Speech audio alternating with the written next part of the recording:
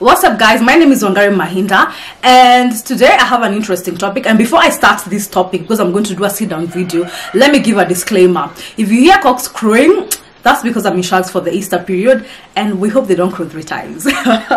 Anyway, I studied Bachelor's of Science in Mechatronics Engineering at the university level, and every time a student is thinking of pursuing that course, those people who know me, I always get questions or I get referrals of people who want to get an understanding of what is mechatronics engineering. First, let me just tell you, when we were back in university, there was always this debate on, is it mechatronics or is it mechatronic? And everybody was like, there's no plural for like engineering. You don't say electricals, you don't say mechanicals, you know. But I will go with mechatronics because it sounds like it's the right thing to say.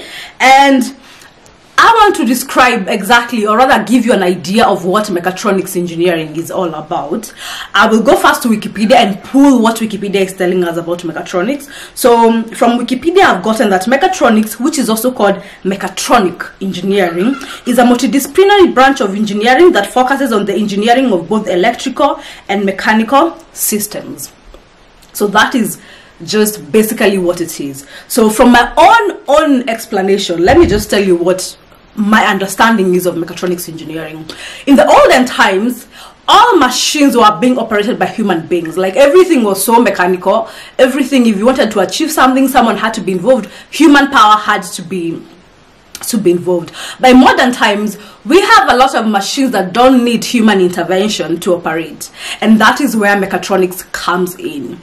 There has been a lot of automation over the years. There's no, if you want to make juice, you don't go and stir the ingredients, and once you're done stirring the ingredients, you open the tap and you fill in the bottle, then you put a cap and cover it. That is long gone. Okay, when you're starting, when you're as a startup, like when you're young, you might be doing that as a company because you don't have the resources to acquire expensive machinery. But in current times, nothing is purely mechanical.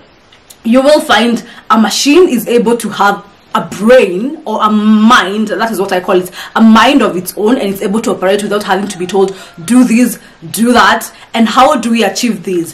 When I was studying mechatronics engineering, and I know it's still the case right now because it's not like I was saying a long time ago, there was a lot of training in terms of sensors, we taught a lot of microprocessors, PLCs. So basically for me, mechatronics is that thing.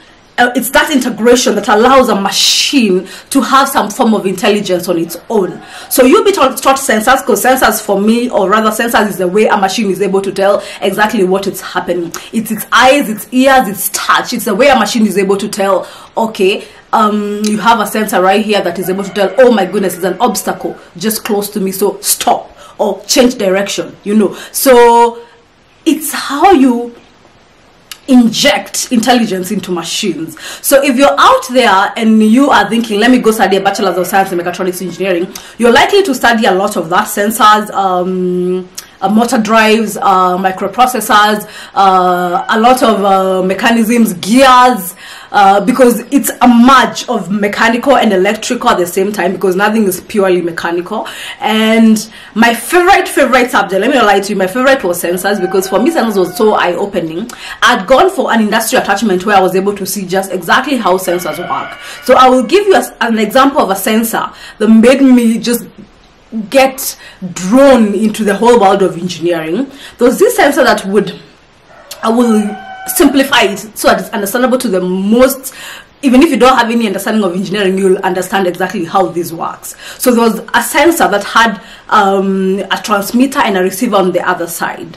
So bottles of product will be on conveyor belts just moving, and you want to be sure of how many bottles have we packaged, how many bottles have we made today. So how does this sensor work? This sensor will transmit a light signal, and there's a receiver.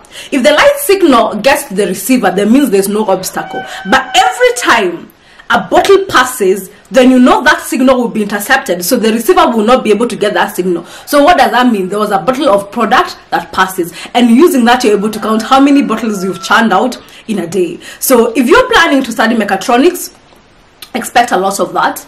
Expect a lot of what else did we learn? I did mention PLCs, and basically it's, for me, if you ask me, it is it is a course of the future. It is something that is going to be open your mind. It's something that is, everything that we're doing right now is a mechatronic product. Cars nowadays have become so smart. They have sensors. Washing machine is a mechatronic product. Cameras are a mechatronic product. Nothing is purely mechanical. So if you're planning on doing this course, I wish you the very best. Go ahead and pursue it, girl, and you're going to get opportunities out here. And where can you work if you've studied mechatronics engineering? You could work in manufacturing. You could work in manufacturing is the main one, in robotics, artificial intelligence. There are 1,000,001 applications. So guys, that's my description of what mechatronics engineering is. I hope it's given you an idea of what it is that it entails, and you will learn more as you go and embark on the journey of pursuing it as a course. So